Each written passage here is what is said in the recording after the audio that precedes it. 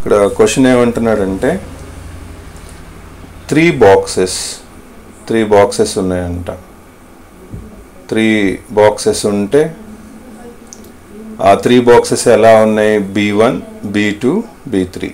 ఇదిగోండి ఇక్కడ ఉన్నాయి చూడండి, box B1, B2, B3 contain balls with different colors as shown below. White కలర్వి, black కలర్వి మనకి B1 బాక్స్లో 1, నెక్స్ట్ రెడ్ కలర్వి B1 బాక్స్లో 2 ఉన్నాయి. Next B2 box white colour 3, black colour 2, red colour 4. White కలర్వి B3లో 4, black 3, red 2 ఉన్నాయి. Okay, ఏమంటున్నాడంటే a die is throne, ఒక die role చేశాడు. B1 అనే bag select చేసుకుంటున్నారు. ఎప్పుడు డై రోల్ చేస్తే మనకి దానిపైన ఎయిదర్ 1 కానీ 2 కానీ టర్న్స్ ఆఫ్ 1 కానీ 2 కానీ పడుతుంది. అంటే B1 సెలెక్ట్ చేసుకోవాలంటే 1 కానీ 2 కానీ రావాలి. అలాగే B2 సెలెక్ట్ చేసుకోవాలంటే 3 కానీ 4 కానీ టర్న్స్ అప్ అవ్వాలి. B3 సెలెక్ట్ చేసుకోవాలంటే 5 కానీ 6 కానీ టర్న్స్ అప్ అవ్వాలి. Having chosen A box in this way, ఈ రకంగా మనం ఒక బాక్స్ని సెలెక్ట్ చేసుకోవాలి అని చెప్తున్నాడు. ఇందాకటేమో ర్యాండమ్గా నీ ఇష్టం వచ్చినట్టు తీసేసుకోమని చెప్పాడు. సో 1/3 అయిపోయింది. ఈ question is a different one. ఇక్కడ మనకి ఏమేమి జరుగుతున్నాయంటే డై రోల్ చేస్తున్నాడు, దాన్ని బట్టి బ్యాగ్ అనేది సెలెక్ట్ అవుతుంది. ఏ ball is chosen at random from this box if the ball drawn is found to be red. మనకి రెడ్ అనేది మన ultimate target and it is that from B2 నుంచి రావాలి అని కోరుకుంటున్నాడు. ఓకే, ఇందాక రాసినట్టుగా రాద్దాం. సొల్యూషన్ అని రాయండి. Solution let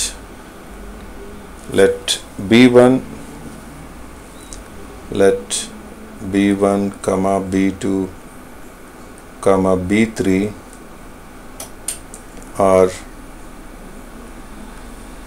selecting boxes. ఇక్కడ యాక్చువల్లీ బాక్స్ సెలెక్ట్ అవ్వాలంటే ఫస్ట్ B1 బాక్స్ సెలెక్ట్ అవ్వాలంటే మనం డై రోల్ చేసి ఎయిదర్ 1 or 2 టర్న్స్ అప్ అవ్వాలి.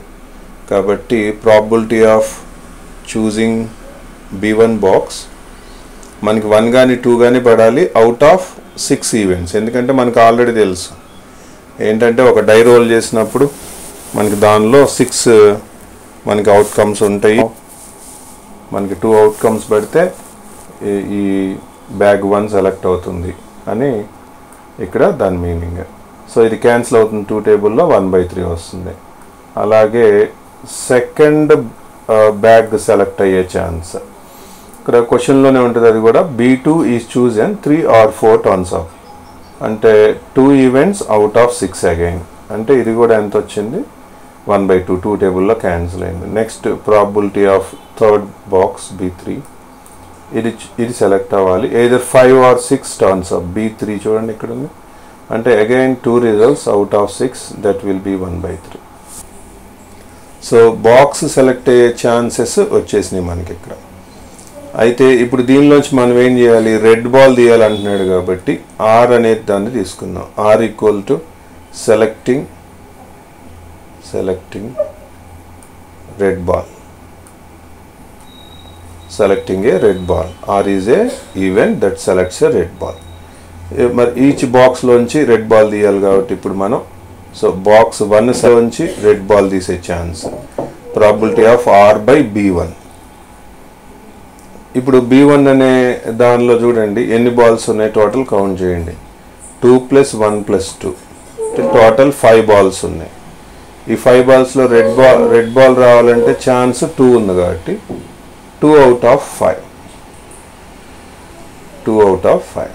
ఓకే, సిమిలర్లీ బాక్స్ 2 సెలెక్ట్ అవటం, దానిలోంచి రెడ్ బాల్ రావటం. బాక్స్ 2 సెలెక్ట్ అవటం. బాక్స్ 2లో ఎన్ని బాల్స్ ఉన్నాయి మనకి? 3, 2, 4 ఉన్నాయి. 3, 2, 4 అంటే 4 + 2 6, 6 + 3 9 బాల్స్ ఉన్నాయి B2లో. రెడ్ బాల్ రావాలి కాబట్టి 4 ఉన్నాయి రెడ్ బాల్స్. కాబట్టి 4 రెడ్ బాల్స్ అవుట్ ఆఫ్ 9 లోంచి రావాలి. నెక్స్ట్ తర్వాత ప్రాబబిలిటీ ఆఫ్ రెడ్ బాల్ రావాలి ఫ్రమ్ ది బాక్స్ B3. మనం ఇందాట్లాగే మళ్ళీ ప్రాబబిలిటీ కనుక్కుందాం. ప్రాబబిలిటీ అంటే B3లో ఎన్ని బాల్స్ ఉన్నాయో చూసుకోవాలి. 4 + 3 7 + 9 2 రెడ్ బాల్స్ ఉన్నాయి. కాబట్టి probability will be how much 2 out of 9. అయితే అల్టిమేట్గా ఏం జరగాలంటే రెడ్ బాల్ రావాలి and it should be from B2 అంటున్నాడు కాబట్టి B2 రాద్దాం. So according to Bayes theorem ఇక్కడ ఏదైనా అవకాశం ఉంటే బై బేయిస్ థియరం అని అడ్జస్ట్ చేయండి. By Bayes theorem. సో దీనికి ఏం రాసుకుంటాం అంటే ఫస్ట్ బ్యాగ్ సెలెక్ట్ అవ్వాలి కదా, సెకండ్ బ్యాగ్ సెలెక్ట్ అవ్వటం, తర్వాత ఆ సెలెక్ట్ అయిన సెకండ్ బ్యాగ్లోంచి మనకి రెడ్ బాల్ రావటం. ఓకే, శాంపిల్ స్పేస్ చూడండి ఎలా రాయాలో. Sample space first ball bag select అవ్వటం, సెలెక్ట్ అయిన బ్యాగ్లోంచి రెడ్ బాల్ రావటం.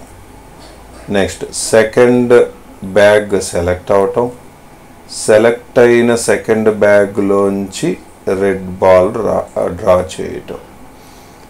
And next third bag select అవటం, సెలెక్ట్ అయిన థర్డ్ బ్యాగ్లోంచి